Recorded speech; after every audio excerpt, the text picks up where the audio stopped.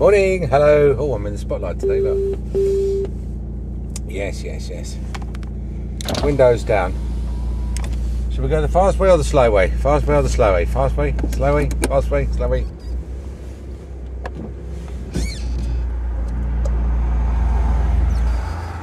Oh. Let's not go the fast way to hospital way. We're going the fast way. Did you get it right, boys and girls? And, people who prefer not to specify. I'm going to put my wing mirror in because this is a narrow lane. And I'm going to put my windows up because it's a cold day. Oh, no. Oh, keep meaning to oil that clutch. What a nuisance. I have to go slowly this way because I'm looking right into the sun. Can't see a blooming thing.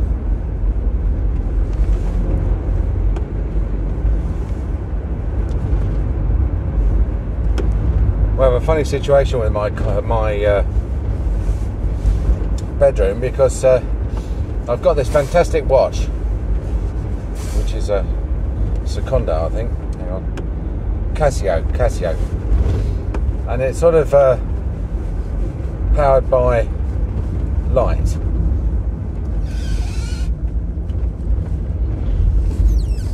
So it sort of charges up during the day, you know.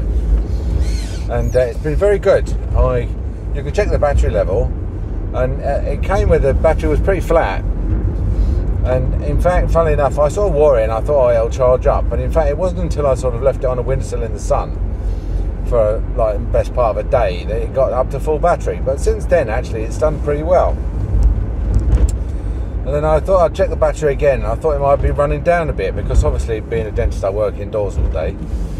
But in fact, it's still pretty much on full battery. So whatever light it's getting. See, at the moment, it's getting enough. But when I'm in the shower, I used to put it on the windowsill in the morning, and then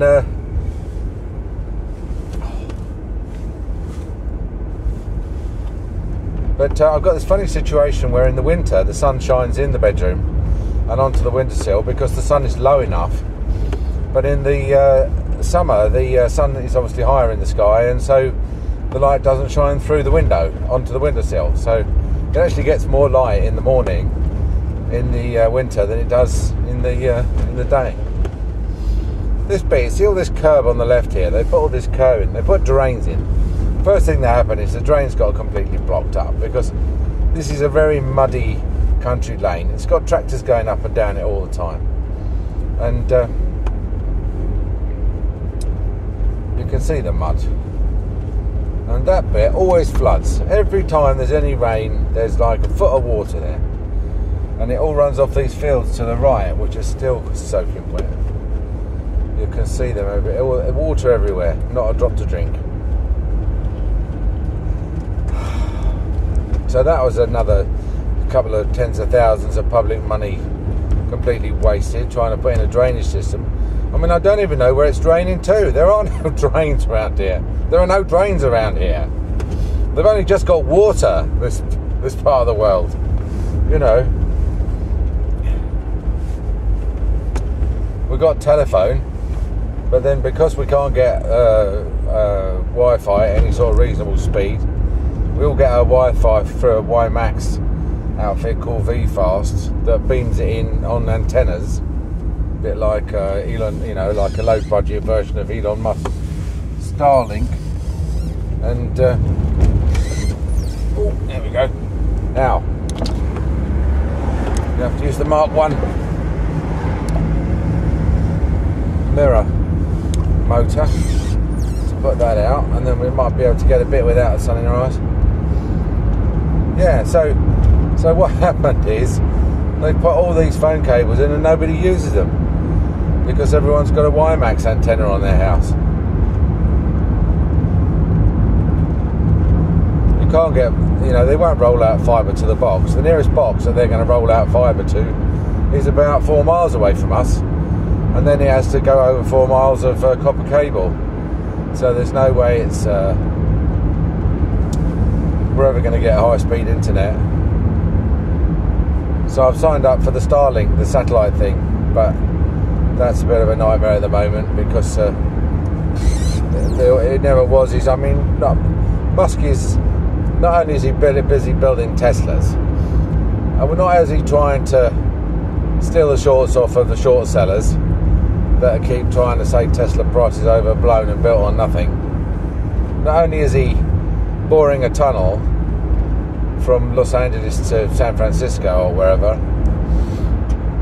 with his boring company, not only is he a major contractor for the American government putting satellites in space and commercial satellites in space with his SpaceX and putting people on the International Space Station and planning a trip to Mars, he hasn't got time to get around. He's put Starlink satellites up, with first sort of really successful commercial network of satellites, which was supposed to provide a high-speed broadband, very low latency to people who live in the country like me, except that they mean, when they say live in the country, they mean live in the country like the United States. I don't even think they've got a framework for rolling it out to other countries. I think they'll probably roll it out to the Gambia and the Africa before they will to the UK. Pardon me, it's so cold. The tip of my nose has got itchy because it's so cold. Just try not to run over this idiot.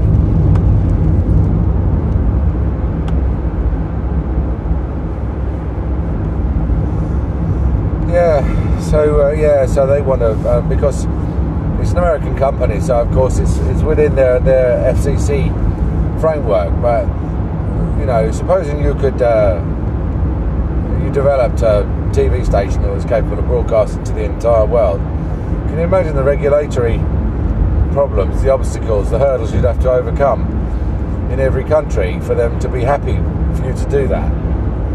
And certainly on the internet, everything on the internet has to go through GCHQ, through the national firewall.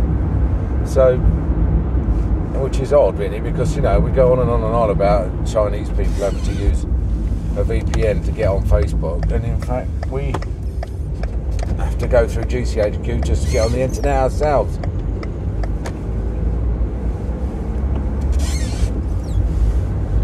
So I don't think MI5 and MI6 and Scotland Yard are going to be very happy about Elon Musk providing me with a direct link to a satellite that puts my internet through America. They're not going to have much direct visibility into that system, are they? Oh dear me, no, ladies and gentlemen, and people who don't specify. So I think that might be responsible for some of the delay. Also, there's a worldwide chip shortage, which is fish and chips are a big dietary staple in the UK, and of course it's not that type of chip, is it? It's not that type of It's not that type of chip. Of course not. It's semiconductors, but semiconductors are a big part of the satellite dishes. And they're at the moment, they're still in the sort of the experimental phase, these dishes. They keep what they do is they're manufacturing dishes which are costing them money. They're making a loss on these dishes, these alpha phase dishes, and then when they've sort of miniaturized everything and put everything on a single chip or a single circuit board, they'll be able to manufacture at volume at much lower prices. And I think that they're trying to delay the rollout until they can sell these things at least at a break even. But of course everyone's really impatient. If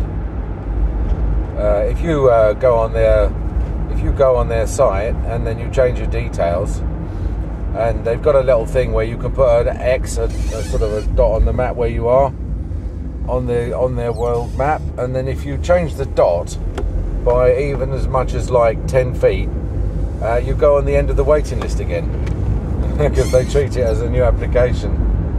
So the word is don't muck about with your application. Just wait patiently till you get to the front of the queue. But the queue, you know, it was mid to late 2021. It's now late 2021, and pretty soon that will be changed to late 21 to early 22, and then mid 22. You know, I mean, it's just the whole thing is a bit of a farce. But anyway, I'm on the waiting list. It's a bit funny. It's a bit like being on the waiting list for a Ferrari. You know, you can cancel at any time. My bloody nose is driving me mad. You can cancel at any time and get your money back, because you have to put down like £100 deposit or something, just to indicate that you're serious. I think at the moment the customers are more serious about buying the dishes than they are about producing them, to be quite honest. And then the British government has been chucked out of the European satellite project, European Union, you know, which is a bit of a cheat really, because a lot of it was our technology and our scientists and our investment, and they've sort of just slung us out when we left the European Union. And so we bought our own satellite system, and we bought I think it's an Indian satellite system that had gone bankrupt because it had sort of run out of cash or something, and it was designed. Anyway, it wasn't designed for what we want to use it for. All these satellites, they're all at the wrong altitude, and it's all we're hoping to be able to use them for GPS, and they're not suitable for GPS or something. Anyway, I know there's something wrong with it. It's all the wrong frequencies and everything, and the wrong altitudes, but we had to say that we got a satellite system, so we bought this one. So what they can do is they can say to the population, "Don't you worry, guys. We got a satellite system." You know. But in the meantime, I've got a sneaking suspicion that we're not really using it much. I think we're probably still using the American GPS satellites, and then eventually we'll probably use Starlink. It's tricky, isn't it? And then Bezos, who owns Amazon, and Musk, who owns Starlink, they're competing to go into space. They've both taken civilians into space. Bezos like a week earlier, but a bit lower, and Musk, who's the really serious space contender, who's got the big rockets. Bezos has now said he wants to put up his own satellite system. So if you're listening to this in the future, or reading the AI transcription, then the reason why you can't see any of the stars is because these two idiots, Musk and Bezos, have covered the sky with satellites. Not to mention every other bloody country. That's assuming that they haven't all smashed into each other and all gone off course, and all broken up into just a massive great floating debris, an Oort cloud around the Earth. Anyway, I've got a nice day today. What's today? Wednesday. Wednesday's today. I'll go out for a drink with a friend of mine.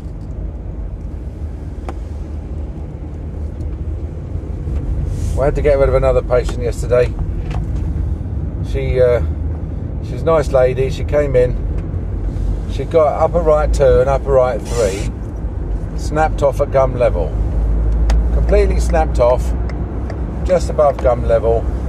No sign of any nerves or anything. Just snapped off flat, and obviously very upset with the fact that she hasn't got any teeth. And this weird story about how her dentist cemented one of her crowns back in or something, and then but no, can't really explain what's happening about the other crown. And so we booked her in. I told her that she need to have 2 crowns. But before that, we need to do 2 root treatments. So we need 2 root treatments, 2 post-and cores, and 2 crowns. And I wasn't that happy about even quoting for it, because you can bet your life that one of those teeth's got no bloody root canal. So, you know, it's going to be a tricky job. And she needed a scale and polish. So she then rang up and said, look, I'm a bit worried about the scale and polish because I've got a phobia about scale and polishing. I hate having my teeth scaled and polished, and even just ringing you up to tell you this and let you know has got me feeling very, very stressed. I'm very sweaty, and you know, and I want to know what do you suggest? What do you suggest? So what do you think we suggested? What do you think? Pause the video if you can't think what we suggested. And then if I tell you, if you still can't think that, I'll give you a clue. It also said in her notes that she'd come to us because she was unhappy with her previous dentist. Only one, but her last dentist had done something wrong, not made her happy. I think it was because obviously, they'd stuck this crown on and the tooth had broken. And I pointed out, and this is a funny thing, and if you're a dentist, you'll know this. If a patient comes in and says they got a crown falling off, and you look, and the crown's literally snapped off at gum level, and half the tooth is inside the crown, and the other half of the tooth is still inside their gum. So what you do is you say to them, the crown hasn't fallen off, the tooth is snapped in half. And you say, look, I can demonstrate this because here is the tooth, the bit of the tooth, still inside the crown, right? It's not hollow. It should be hollow. It should fit over the top of the tooth, like a crash helmet. And they look at it and they go, oh, like, it's like this. I don't understand why people can't understand what's happened. Perhaps they can't conceive that their tooth might break in half without any, just pull over a bit.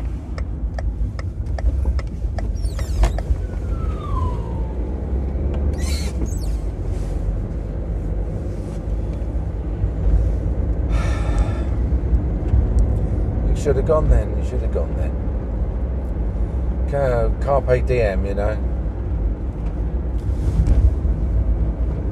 But no, they can't. They look at it and they go, oh. They don't go, oh yeah, I can see that now. They just go, oh, like their whole world view has suddenly changed. Everything up is down and black is white. So that's when you say, but can't you stick it back on then? Can't you stick it back on then? Like, what am I speaking? Swahili? There is no tooth to stick it back on to. The bit of tooth that is stuck on to is still stuck to. It's in the crown. Oh God. And then I don't know. Do you? A lot of dentists I know would just do a quick root filling, stick a dentator, screw up the tooth, drill the crown out and stick the crown back on. But, and I have done that in the past, and I'm not saying that it doesn't work for a year or two, but I just don't. This outstanding dental law partnership case has just had a chilling effect on my dentistry. There's no denying that it has. I'm just, I found myself doing bite wings on an 8-year-old the other day. What was it? An 11-year-old. Yeah, 11-year-old. And I thought, really, and I wouldn't have done it normally because her teeth are perfect. But you're like, you start thinking to yourself, but supposing she has got a hole. Supposing she's got a big hole in her tooth and, and she starts to get toothache in a year's time. And then we do bite wings then, and we find out that she had a hole, and she probably had it, she's got it today, and we didn't do bite wings today, therefore we didn't diagnose it, and so it was diagnosed late. and therefore the filling's bigger than it would have been. You know, I mean, that's 8,000 quid. That is exactly what I'm being sued for. Missing a filling on a X-ray, which can only be seen with hindsight, and that's I'm being sued for 8,000 quid. And it's you know, I've got a nurse who's learning. I've got a receptionist who's training out to be a nurse, and she's doing the section in Levison's on professionalism. And I said, professionalism is basically putting the patient's interest before your own. I said, that's right in a nutshell. But there's chapters on it, on professionalism. And I said that people, like learned people who've got like there's a big knowledge gap between the dentist and the patient. That's why they need to be professional, because they could take advantage of people if they wanted to. They could sell them stuff they didn't need. They could tell them stuff that wasn't true. They've got no way of disproving it. But, you know, you do that for 40 years. 40 years you act like a professional and put the patient's interests first. And then you're not treated like a professional. If the slightest thing goes wrong, you're treated like a criminal. That's the truth of it. You're not given... You're nothing. You know, you're nothing. All those years of putting other people before yourself. I'm not going to say what I was going to say next, but you can probably guess. Okay, all right. Sorry to end on such a downer. I'll talk to you soon. Bye.